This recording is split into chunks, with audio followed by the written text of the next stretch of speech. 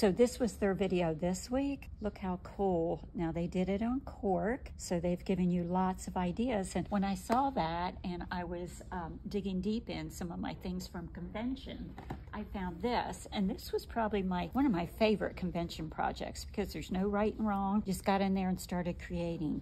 But look how fun the circular attachment is. I did the leaves, pieced all this together, and did this on the back. So it really is a fun way to use your things. And then Viking and Foth just came out with some new templates. We have these in stock. So if you want to go in circles, be sure to stop in, use the circular attachment.